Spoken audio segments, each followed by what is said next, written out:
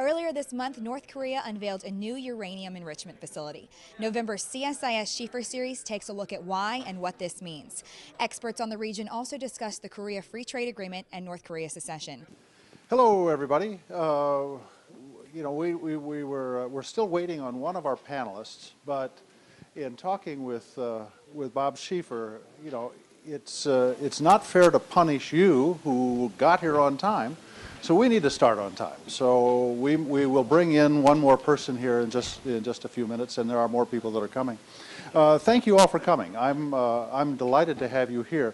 This is probably the most exciting program that we have here, and we greatly treasure the partnership that we have with TCU and the Schiefer School of Journalism. It gives us a chance to be with Bob Schiefer, and of course he's certainly the dean of this community and has done so much to ensure that we have quality journalism in Washington, and we're very grateful for that, and we're grateful that he's willing to share some of it with us. This is an exceptionally interesting topic. Over the weekend, we've had some important breaking news about the nuclear program in North Korea. It was unrelated to the scheduling of this event. We had this scheduled long before, but sometimes it's nice when the news catches up with our little agenda here. So, but I think it does give us a chance to explore some enormously important developments that are taking place right now. And fortunately, we have just superb people to help us with that tonight. Let me just again say what a real honor it is to be able to work with Bob Schiefer. You guys have one of the best alumni I think in the country. You're so fortunate to have a guy of his commitment to the school, and of course we're lucky to have him here in Washington. And with no further delay, Bob, let me turn to you and let's get this thing going. I must say, Dr. Hamre, I'd like to see if I can engage you to go around and introduce me everywhere. That's very nice of you. And on behalf of TCU and the Schiefer School of Journalism, welcome everybody. Our sponsor for these little sessions is United Technologies, and we always want to thank them for the support they've given to this series of lectures. Well, there's nothing like being right on top of the news, and I think we pretty much, the timing for this one, we had planned to talk about North Korea for the last month or so, and then, we all know what the news was recently. Let me just introduce our panelists. Ambassador Sung Kim became the special envoy to the six-party talks in July of 2008. He was accorded the rank of ambassador following confirmation. He's a career Foreign Service officer. He headed the Office of Korean Affairs from 2006 to 2008. Before that, he was a chief of political military affairs at the U.S. Embassy in Seoul. He has a long record of diplomatic service, and before he became a diplomat, he was a prosecutor in the Los Angeles District Attorney's Office. So a man of wide experience. Victor Cha, of course, was named as the newly created Korea Chair here at CSIS in May of 2009. He's also a professor of government, director of Asian Studies at Georgetown. From 2004 to 2007, he was director of Asian Affairs at the White House, where he was responsible for coordinating U.S. policy for Japan. Also has a long record of foreign service. Jill Doherty, who is just joining us here, is the foreign affairs correspondent for CNN. She covered the White House. She has long experience covering diplomatic affairs. She's currently CNN's chief foreign affairs correspondent. She was, for a time, based in CNN's headquarters in, Hong Kong, I guess. Yeah. In Moscow. Yeah, in Moscow, where she was also the chief correspondent there. And then our old friend, of course, David Sanger over here, New York Times, part of the Pulitzer Prize-winning team over there, has a new book out called The Inheritance, which was a terrific primer for anybody coming into the administration. It was the story of what the Bush administration left behind for the Obama administration, and they're still on the shelf, and they're still selling, David, so congratulations to you on that. Well, let's just start, and Ambassador, let me just start with you. Bring us up to date. What happened here? Just tell us what's happened, what we've just discovered, and should we be worried about it?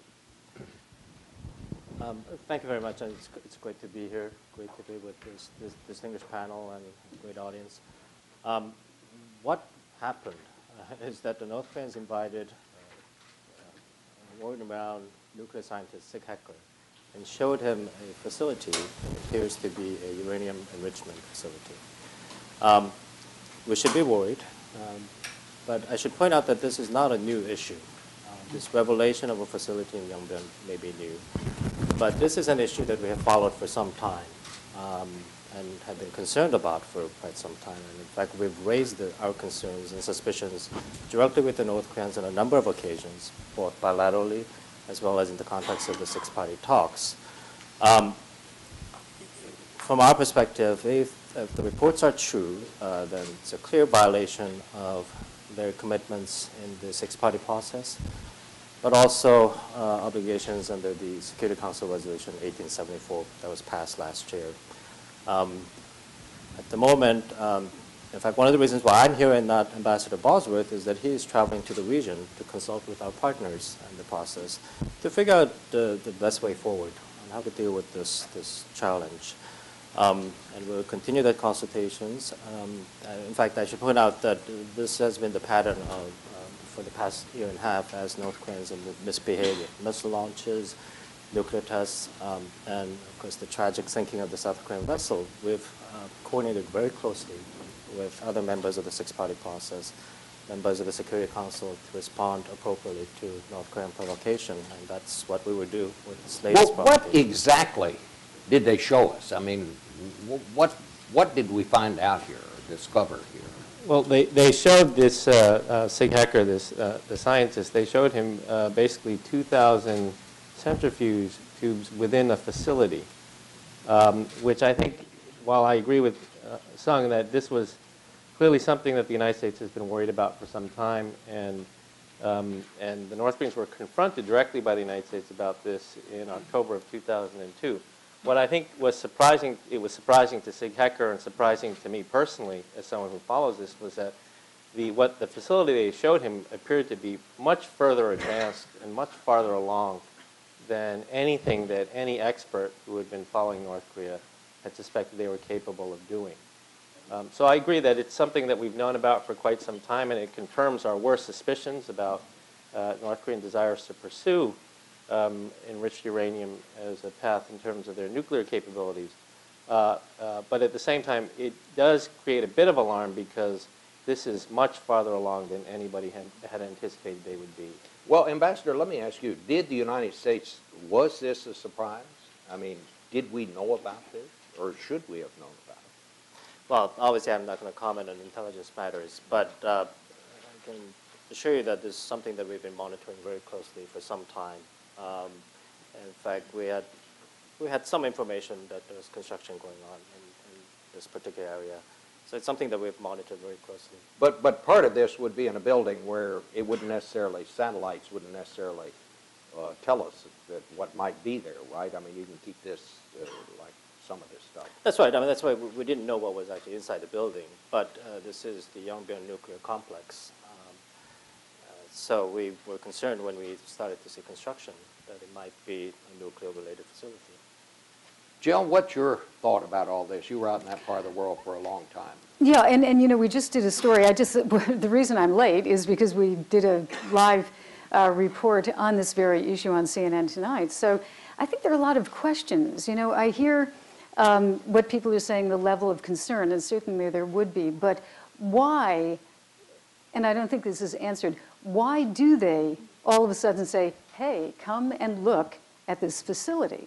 I mean, if they were doing something that they wanted to keep secret, you would say, logically, you wouldn't want to have a professor walking through there. He couldn't take photographs, but some people believe that North Korea wants it to be known, wants the rest of the world to believe that they do have this capability. Now, if you listen to the briefing by P.J. Crowley today over at the State Department, he's saying it only shows a brief glimpse into a capability, but we have to define whether they actually have the capability. So there could be, as usual, certainly a lack of clarity, but there might be, and the ambassador would know this better than I do, but some type of gamesmanship still at play in this. Well, here's what the Wall Street Journal said today in an editorial. It said this is what North Korea always does when it's looking to extort more cash from South Korea, the United States, and other countries that still want to believe that Pyongyang will end its nuclear program. Mm-hmm. And they do say that this is a civilian project. We've heard that from, of course, a couple of countries, but a civilian project to create energy. But the problem, as I understand, of course, from experts and technical experts, is that this is the type of technology that you can just continue to enrich and actually make weapons-grade uranium, and that's one of the dangers. David, what do you make of it? Well, I think there are a couple of interesting issues that we've touched on today. Let me just back up to the question of whether or not there was an intelligence failure here or whether or not, in fact, it's a continuation of what we're concerned about. And I think Mr. Kim was absolutely right that this is a subject the United States has been following since, I guess, 1998, I think, is when the first reports of the purchase of uranium enrichment equipment from A.Q. Khan in Pakistan came through. And then, of course, in 2002 was the great confrontation between Jim Kelly and the North Koreans on this subject, which ended up starting those events that ended the 1994 agreement that President Clinton had signed. So people have seen the transactions. What's interesting here in this case is we didn't see the facility or have an understanding that they could build such a sophisticated facility. And that's happened to us before in North Korea. I mean, consider the reactor that was built in Syria. The first the U.S. really got a sense of the North Korean involvement and what was involved came when the head of the Mossad came and dropped the file on Steve Hadley's coffee table, and a few months later, the Israelis destroyed the facility. So it's still a very difficult intelligence target. To Jill's point about what the motivations were here, I can think of 3 or 4, and many of them are contradictory. The obvious one is that they're doing this to trade it away. Bob Gates has famously said, we're not buying the same horse again, so they're coming up with a different horse. That's one good possibility. A second possibility is they may want to show that their nuclear program is irreversible and that the United States should begin to deal with North Korea the way it deals with Pakistan, which is to say, to accept that they have nuclear weapons, or now India or Israel. A third possibility I could imagine is that now that they can no longer produce additional plutonium, one of the things Sig Hecker told us when he came back was they have not started up that reactor, that very decrepit reactor that produced plutonium for them. They want to have a constant run of fuel. This is enough to make maybe 1 or 2 weapons a year. And that, of course, raises the question that they could sell that fuel as well as add to their arsenal. So they could have any number of motives, and they may think that any of those 3 outcomes would be fine. Well, Ambassador, what's your reaction to these 3 possibilities that David raises here?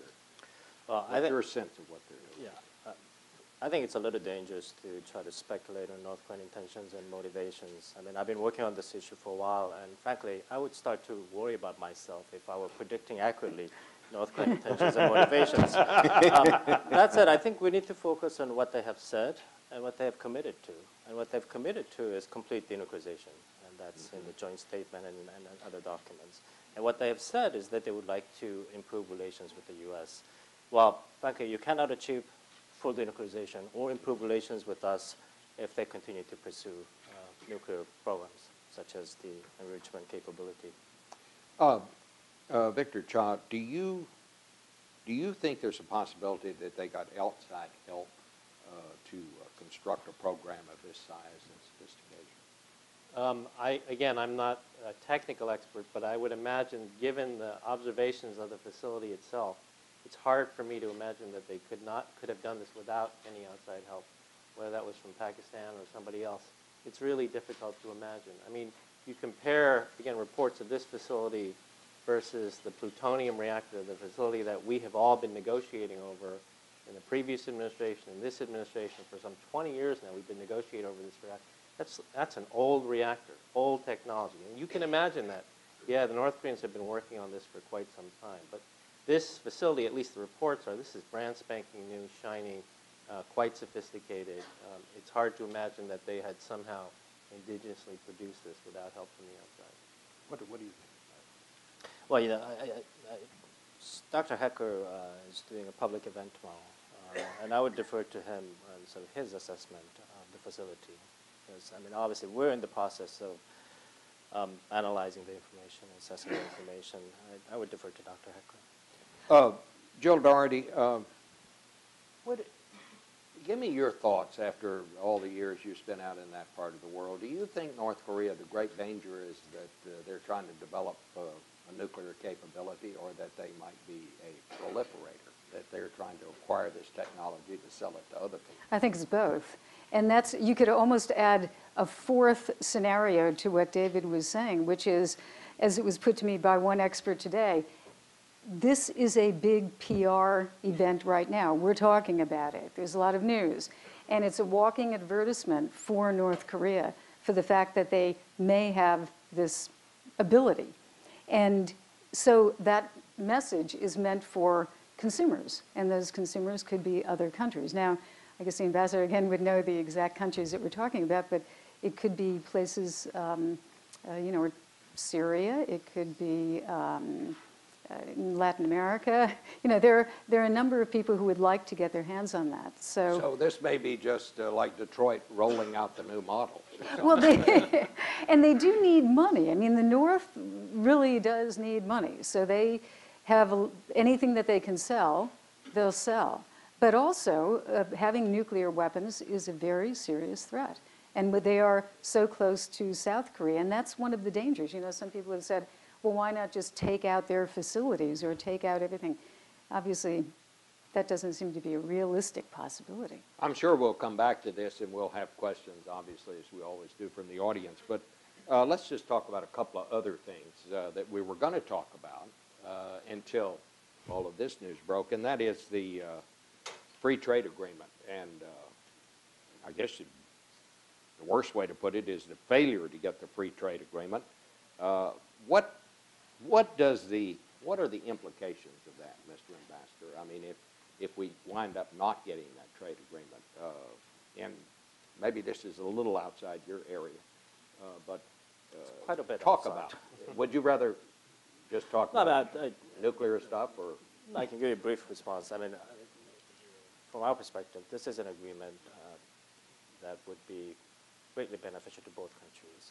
I mean, we were disappointed that the negotiators were not able to conclude an agreement by the time of the G20, but we haven't given up, and I think we hope to expect to continue negotiations. Victor, what do you think happened on that? Well, I mean, this was an agreement that has been around for quite some time. It was negotiated in the previous administration. President Obama at the G20 summit in Toronto last summer said he wanted this agreement done by the time he got to Seoul for the G20 last month, or I should say this month. And, you know, I think in the end, they just pushed up to the very final minutes and were just not able to get a deal, in spite of the fact that both presidents had put their names on this and said they wanted to get it done. Now, does that mean that the agreement is that difficult? I think certain aspects of it are, in particular, the question, the auto clauses of the agreement, as well as the beef clauses of the agreement.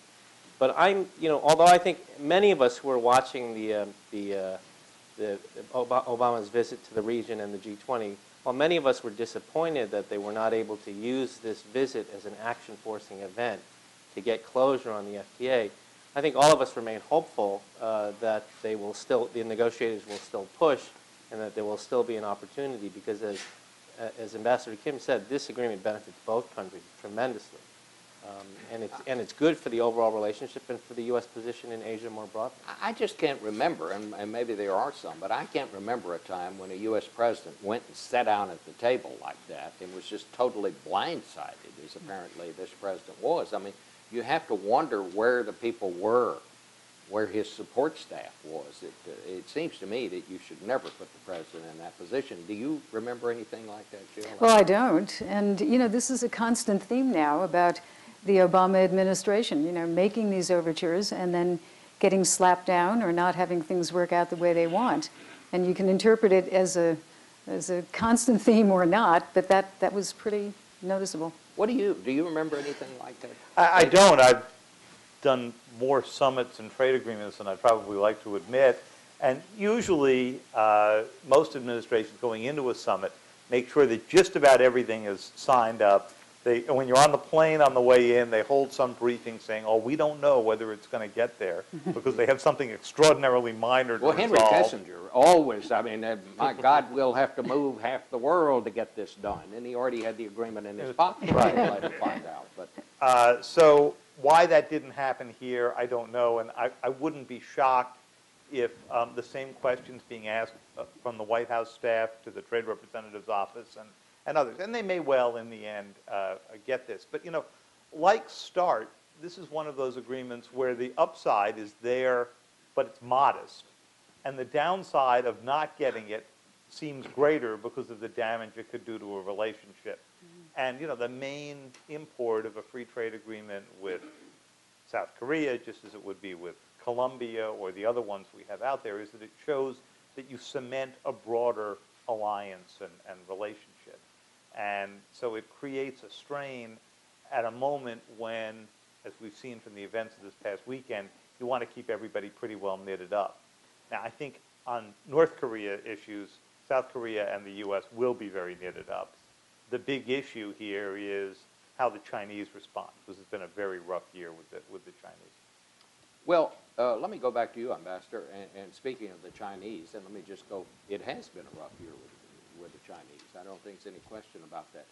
Do we have any indication yet how they feel about this most recent thing on the nuclear business? No, we don't. In fact, Ambassador Bosworth will be arriving in Beijing tomorrow, and he'll have intensive consultations with his counterparts in Beijing, and we'll have a much better sense, I think, in a day or so, Beijing's views on this. What I can say is that, I mean, clearly, Beijing has a special relationship with North Korea. They also have the chairmanship of the six-party process. I think they do have a special responsibility to deal with challenges posed by North Korea.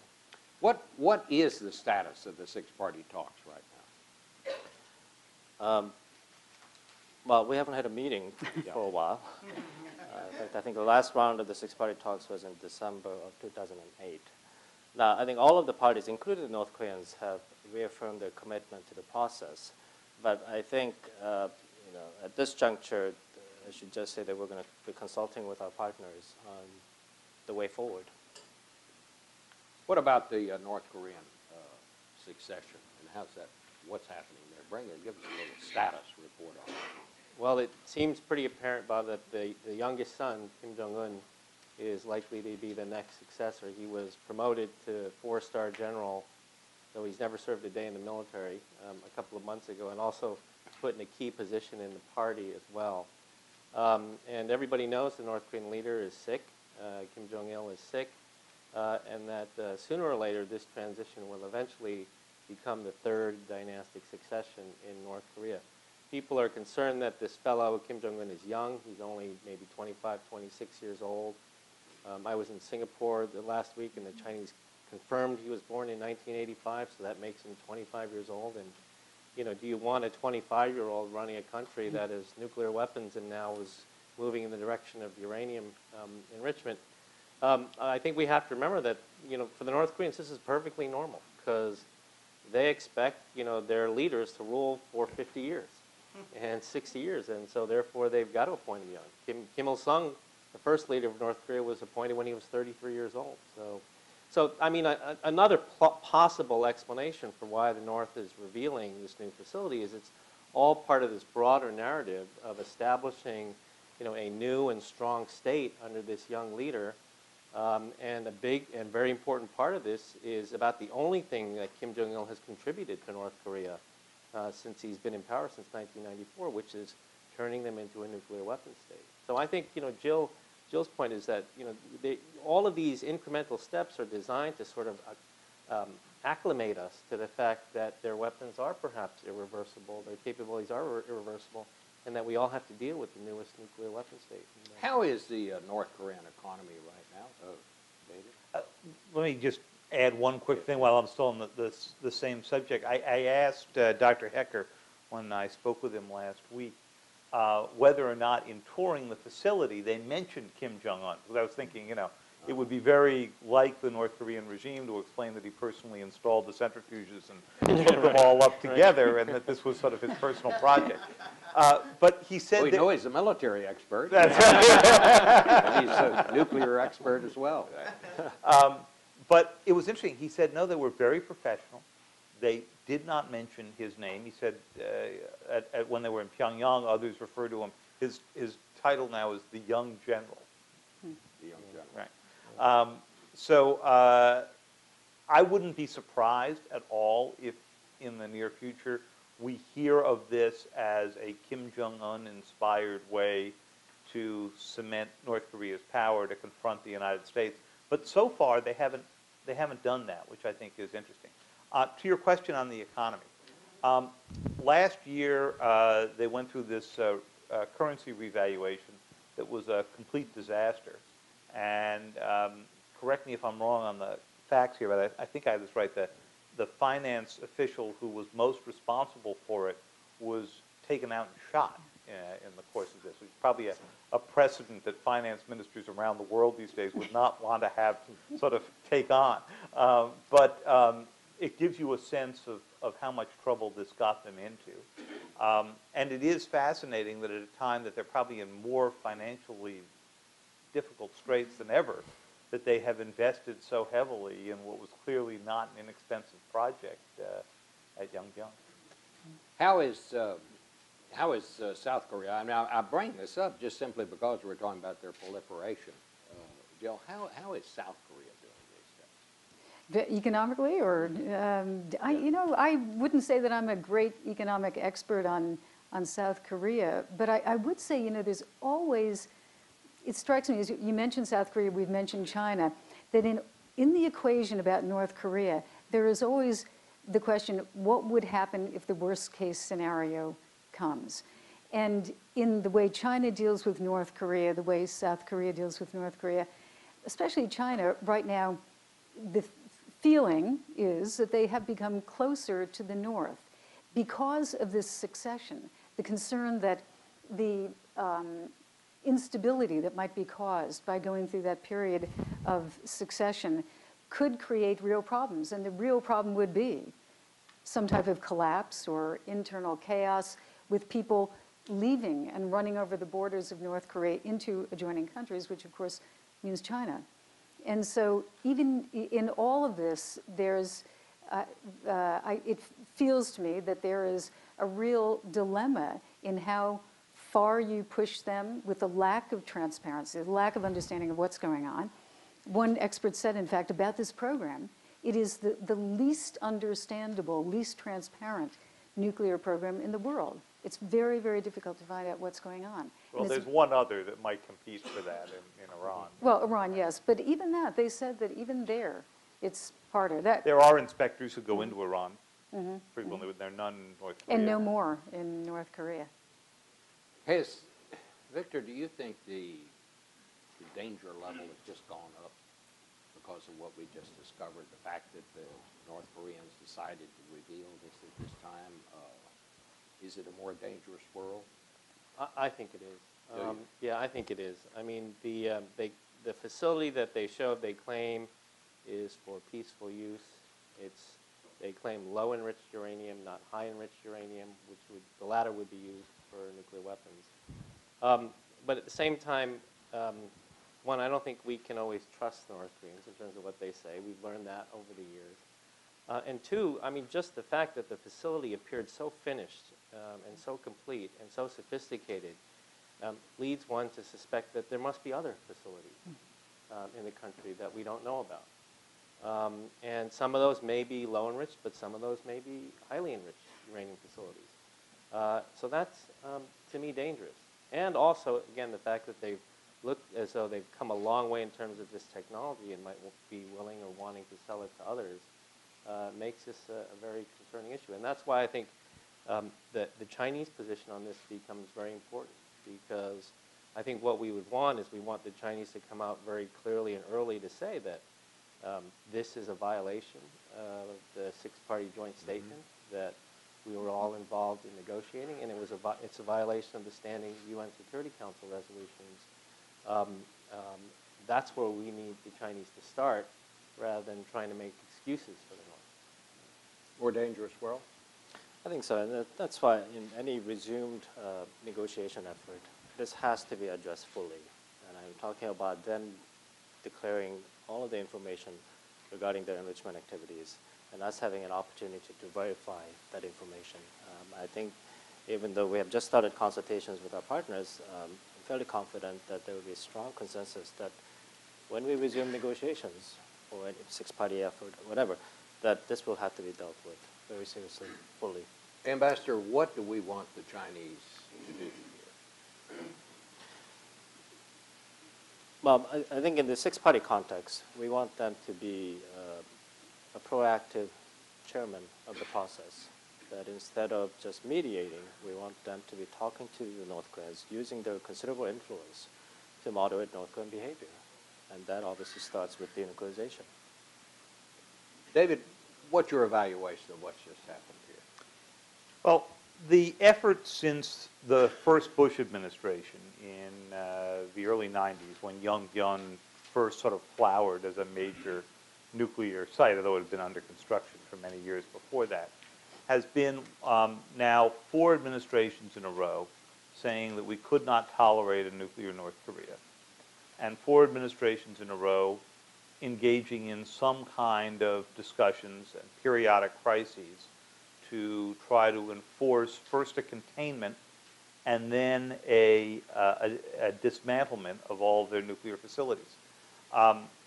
When you talk to people in both the Bush administration, some people, not all, who were in the Bush administration dealing with this issue, and some, but not all, who were in the Obama administration dealing with this issue, they will tell you that they honestly don't believe that they can imagine the situation right now under which North Korea could be bribed, enticed, encouraged, or threatened into giving up its nuclear facilities, or at least giving up all of them.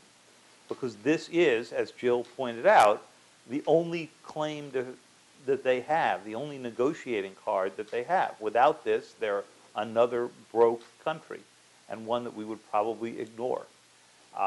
And so what I have not seen so far in this process that I think the administration has referred to as strategic patience, and sort of waiting out for things to settle out, and waiting for the North Koreans to discover they would not be paid off for the same thing yet again.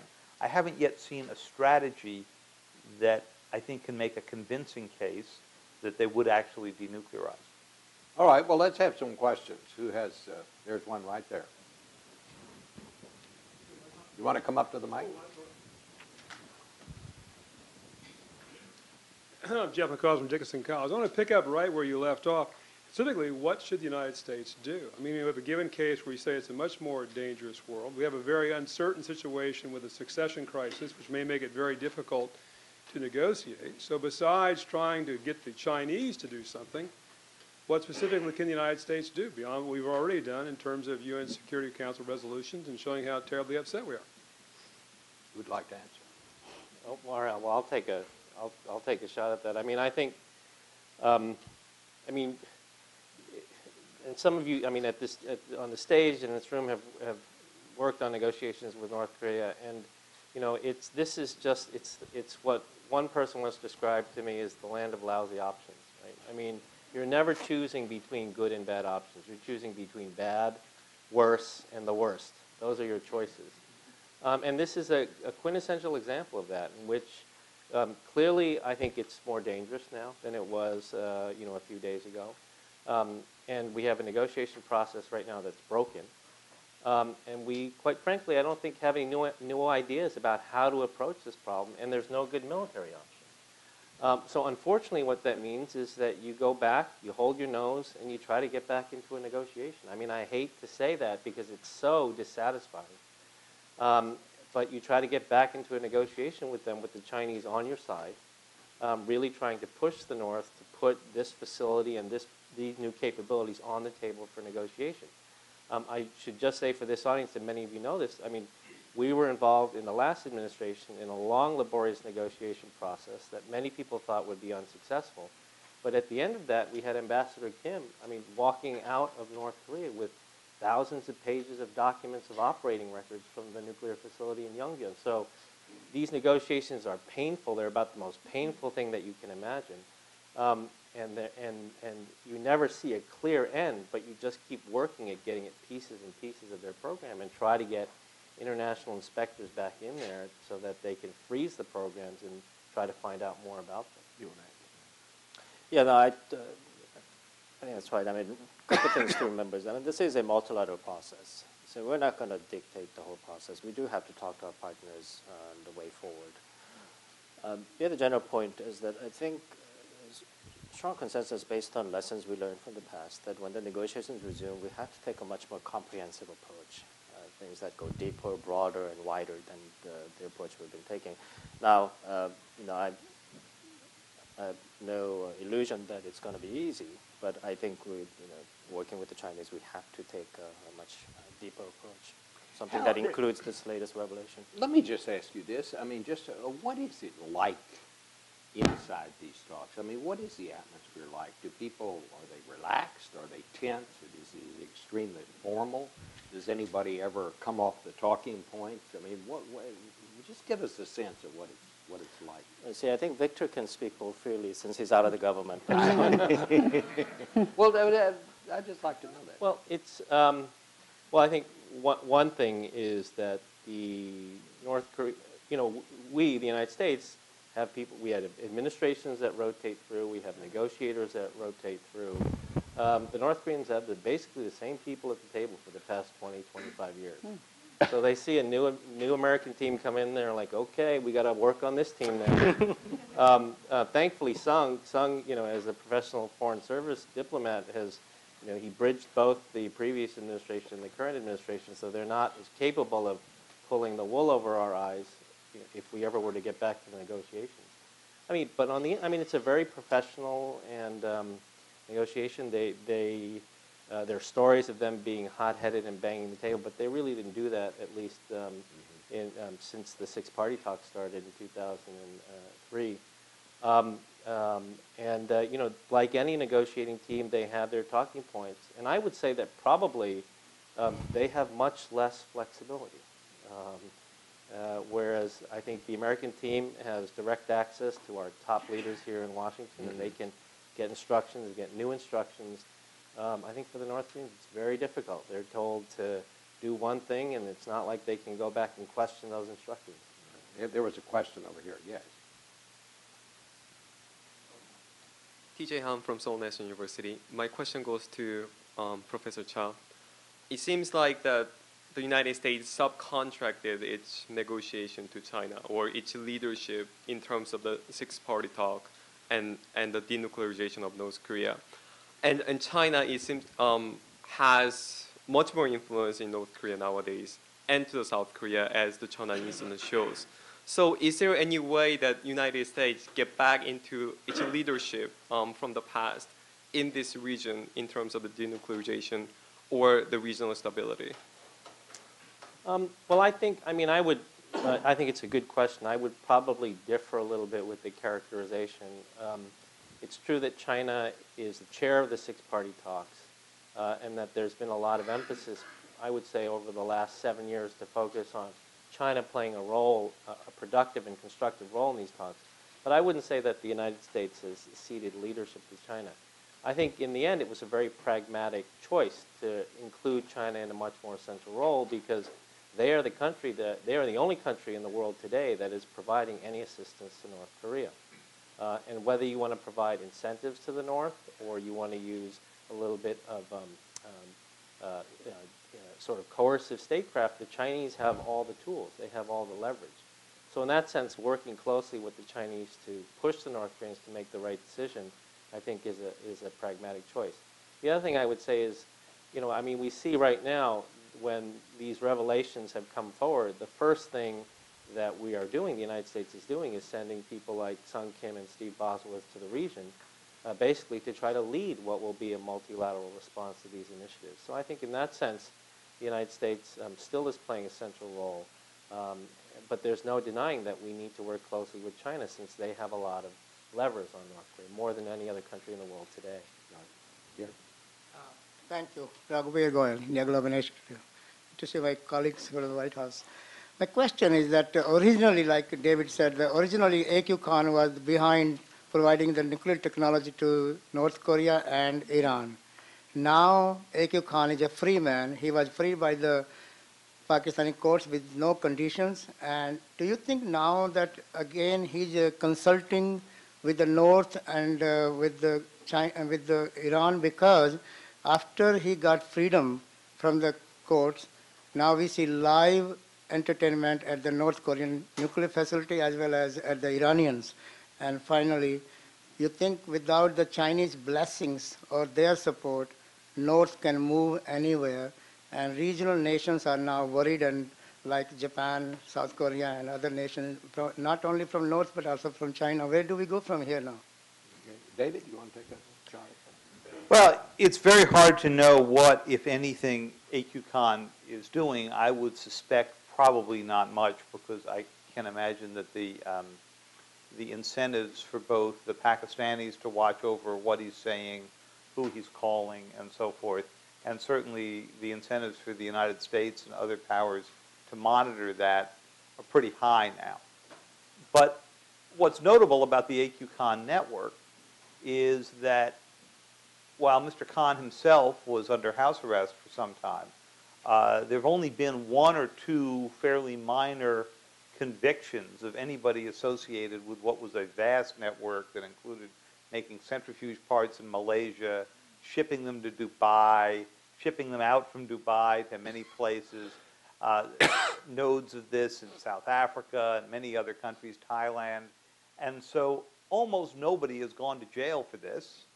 And my suspicion is that the network in various forms is probably still there, maybe reconfigured, maybe not. And I wouldn't be surprised if we learned a little bit about that as people begin to trace back the question of how the North Koreans got such a shiny new facility. Could I just add, I was talking to one expert, in fact, today who was saying, a lot of, granted, AQ Khan was the person who started it, and yet in the ensuing years, they are getting dual-use technology from a lot of different places, including, this expert was mentioning China, where there are some North Korean businessmen who buy goods produced in Western Europe, ostensibly sold to China, but then actually bought by North Koreans for North Korea. Perhaps the ambassador would be able to enlighten us whether that's correct. But in other words, there's a lot of this dual-use technology that is moving around in surprising ways and ending up in North Korea. And quite a bit of it is coming through China, these experts say. Would you want to comment on? Well, I mean, I really can't get into intel matters, but I can tell you that we obviously monitor shipments very closely to make sure that items in contravention of U.S. Security Council resolutions are not passing into North Korea. All right, back here.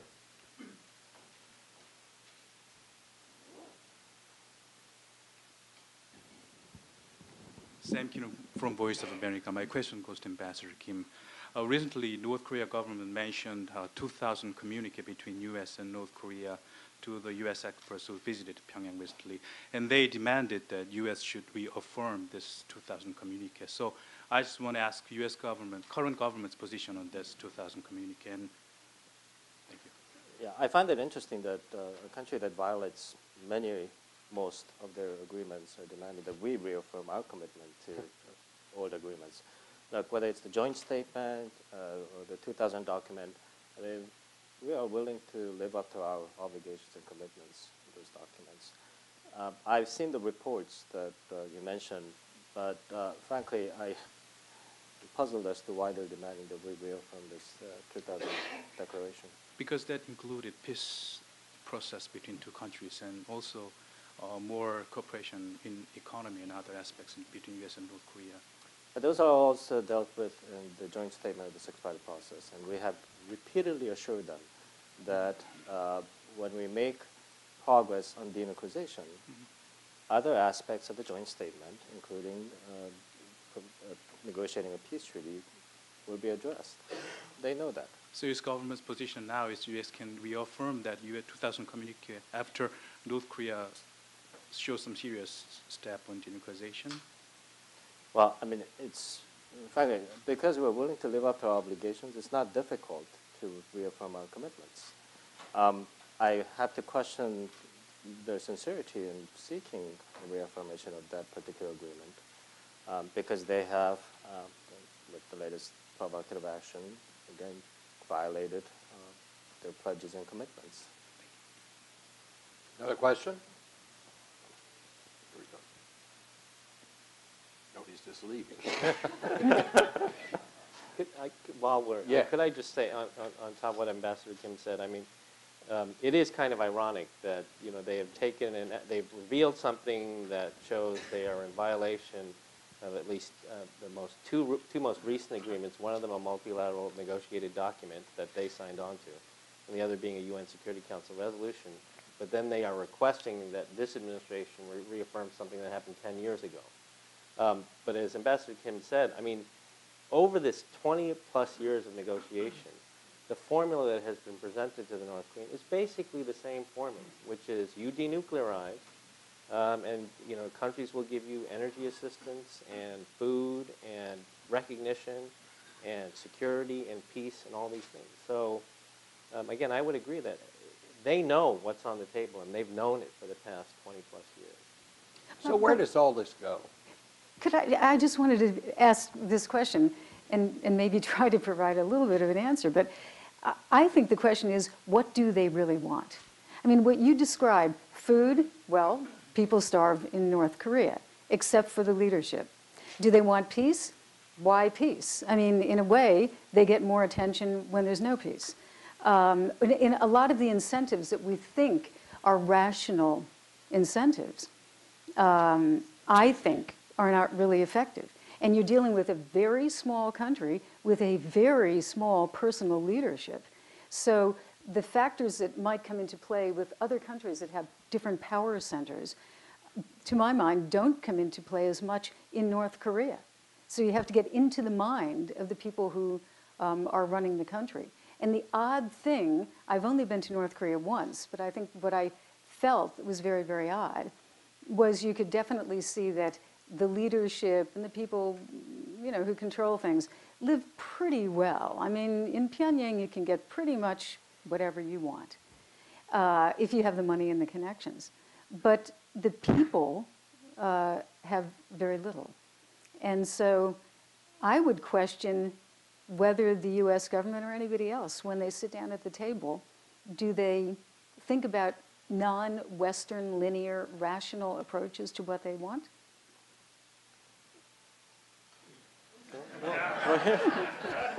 Well, I mean, all the things you said, Jill, there's nothing there that I disagree with. I mean, and I think the thing that they really want was the thing that David talked about, you know, about 40 minutes ago in his first intervention, which is, in the end, it's becoming clearer and clearer that while they are willing to negotiate in different periods of time, portions of their program, they're willing to rent pieces of their program for a freeze for a few years.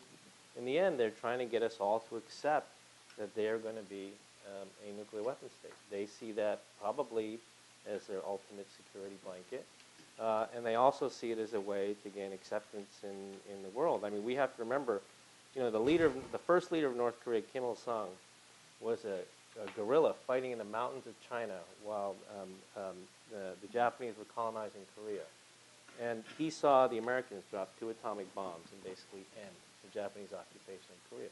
I mean, there are historical lessons in terms of China becoming a nuclear weapon state that I think the North Koreans have learned. Unfortunately, they have learned these in the wrong way.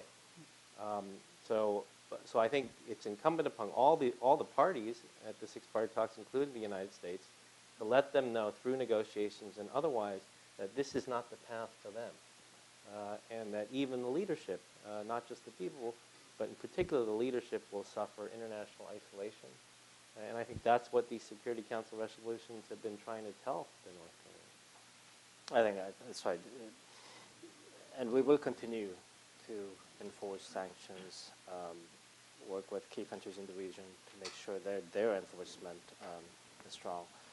When the Obama administration came in, from the very beginning, both the President and Secretary Clinton made very clear publicly, as well as privately, diplomatic communication with the North Koreans, that if they're willing to work with us on denuclearization, that there really was a different path for North Korea, North Korean people, and even North Korean regime.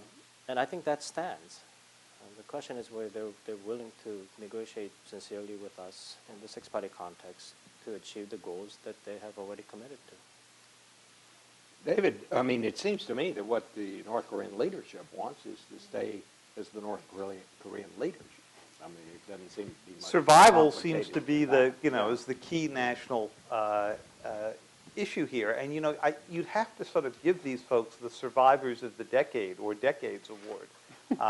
When I was in Tokyo as Times correspondent and first writing about North Korea, it was right during the fall of the Berlin Wall, and everybody in Japan and the rest of Asia were giving the North Koreans 2-3 years at the outside, to continue. And then Kim Il-sung, the country's founder, passed away, and Kim Jong-il took over, and everybody said what we're all saying now, even though Kim Jong-il had had longer to sort of prepare for leadership. They all said, well, only a couple of years before there's internal coup, the military goes after him, whatever. Well, here we are 16 years later, and we're talking about the succession to the next level here. So I think there are a few lessons that I draw personally from this. First of all, I think Victor is absolutely right that every administration has gone through a small variant of fundamentally the same strategy. The second thing is that after 20 years, we're all coming to the conclusion that this strategy might not be working out quite as we planned.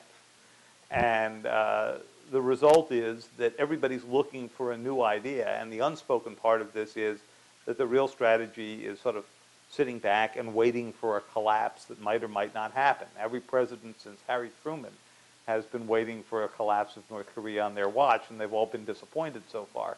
And one day it'll happen. But I'm not sure it will happen necessarily because of any of the things that we're discussing here about the six-party process. I don't think that one day they're going to wake up and say, these guys were right, we really should denuclearize for all of the rest of this. I just don't think there's enough trust in the system right now for that to happen. Any more questions out there? All right, right here.